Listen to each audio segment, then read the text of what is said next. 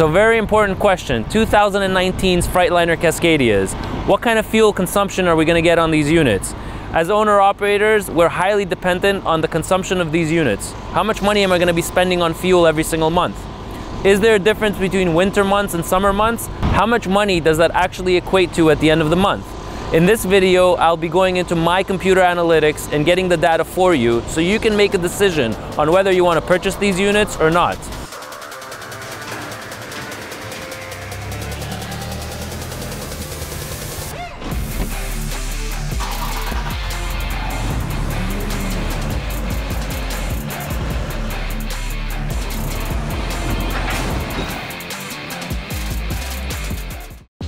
All right, so let's get into the fun stuff. So question number one, is there a difference between the fuel consumption in the summer and the fuel consumption in the winter? So yes, there is a difference, and now we're gonna go over how much of a difference.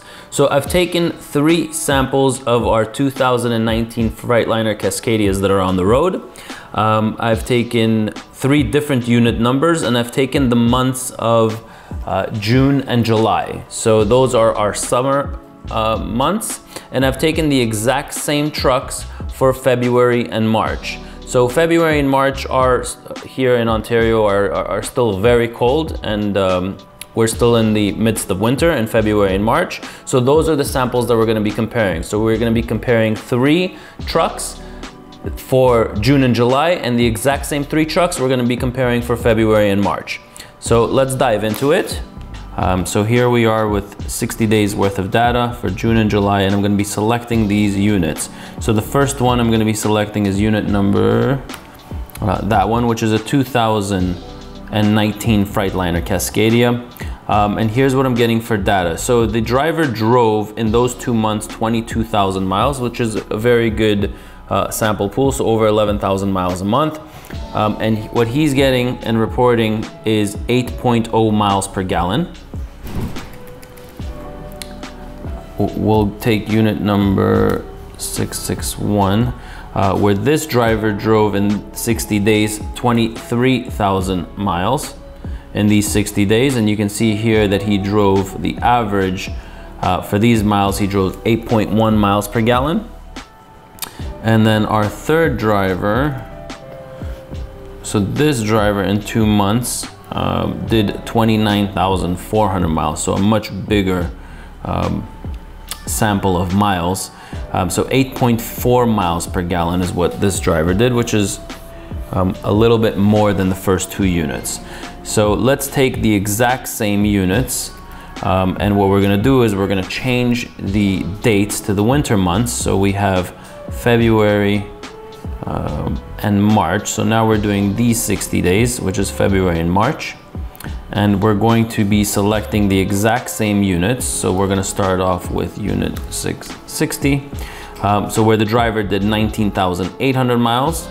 And now you can see that his fuel consumption for those 60 days dropped significantly to 7.2 miles per gallon.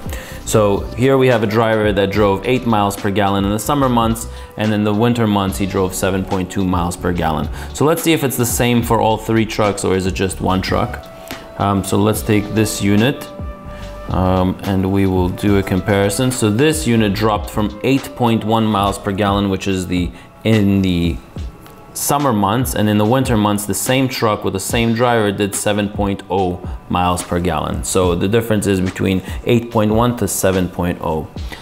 So as you can see, there's a big decrease in fuel consumption from the winter months to the summer months. So let's try unit 662.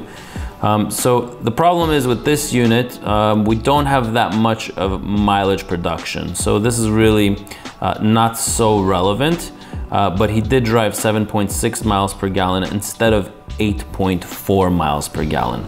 So this driver decreased from 8.4 miles per gallon to 7.6. So I guess it's fair to say that our fuel consumption significantly dropped, on average about 1 mile per gallon. So on 1 mile per gallon, what does that mean? Which we're gonna get into our second question, which is how much money does that equate to actually in a month? Okay, so we determined that the 2019 Freightliner Cascadias in the summer months get an average of 8 miles per gallon. If the 2018 gets 8 miles per gallon, so the way that I calculate it is if a driver drives 11,500 miles, he consumes 1,437 gallons. Okay, so at 8 miles per gallon, he consumes 1,437 gallons, which equates to $4,800 US. So for us on the Canadian side, $4,800 US based on today's conversion rate, which is at 1.34, the driver would have spent $6,400 Canadian or $4,800 US. So we're talking about a driver that only fills up in the US. I'm not going to get into the if a driver fills up 100% in Canada, but in the US he fills up 48.15 US dollars, 65, almost $6,500 Canadian.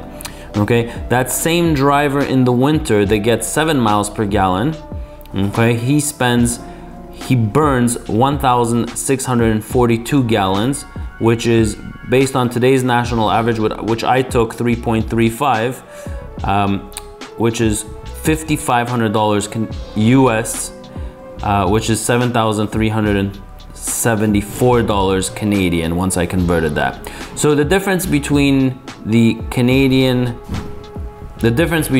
summer driving and US driving, you save $921 when driving in the summer. So your truck will consume more fuel, this much more fuel based on today's fuel prices. Okay, so that answers the question, what is the difference between summer months and winter months? So another example that I'm going to be giving is in the beginning of the video, I said I'm going to take two sample drivers, one of them that drives at 6 miles per gallon and one of them that drives at 7.5 miles per gallon, and I'm going to do a comparison on their usage of fuel.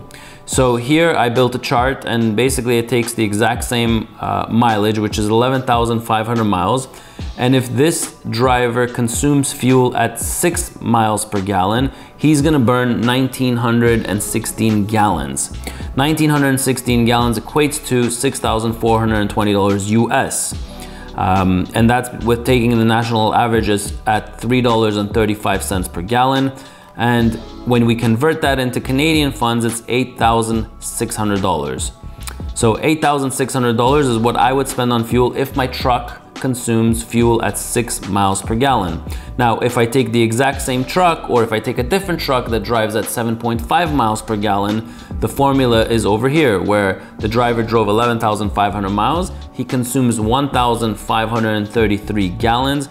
Based on the exact same numbers, $3.35 per gallon, he's spending $5,136 US, which is equivalent to $6,883 Canadian. So the two trucks driving the exact same distance, one of them is driving at 6 miles per gallon, the other one is driving at 7.5 miles per gallon, you get a total savings for 1 month is $1,720. Now this is huge. $1,720 every single month. So things that you can do on saving fuel or getting better fuel consumption. So the number one thing is obviously idling. If you idle less, you will burn less fuel. There's a big difference between a driver that shuts off his truck at night versus a driver that leaves his truck on all night to run. The second thing is speed. As you all know, that speed, the faster you go, so a driver that drives at 69 miles per hour versus a driver that drives at 64 miles an hour, they're going to have a different fuel consumption. So the closer you are to 65 miles per gallon, even less, because there have been studies that show that you're burning less fuel at 62 miles and 61 miles per hour. So if you stay to the 60 to 65 miles per hour versus closer to the 70 miles per hour, your truck will burn a lot less fuel. A third thing that we do talk about here at our company is the acceleration. So the faster that you accelerate, the more you're going to be burning fuel. The drivers that will accelerate slower will burn less fuel than the drivers that hammer on that pedal. So there you have it. There's some great tips on how to save, or how to make your truck more economical, or how you can bring more money home at the end of the month doing the exact same thing. I hope this video has brought you a lot of information. I will be doing more videos comparing trucks, Volvos to Freightliners, Volvos to Peterbilts, Volvos to Kenworths. Taking different sample years. I will also be doing videos comparing a 2017 Cascadia versus a 2020. Have these manufacturing companies done a better job for us to save more money on fuel? If you find this information helpful and you like this video, subscribe to our channel. We create tons of videos on trucking related topics. See you in the next one.